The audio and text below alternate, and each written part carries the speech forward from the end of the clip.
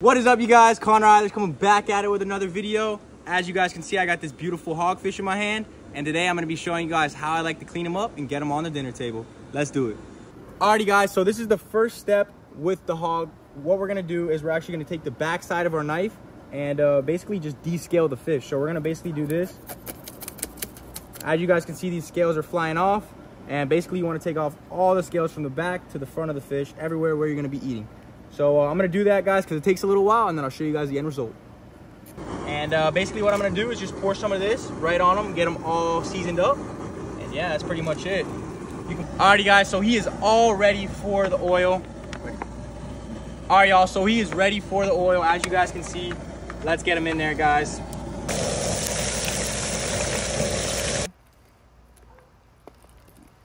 Nice. Let the viewers know how it tastes. Wow, super white meat. What you got for us, Morgan?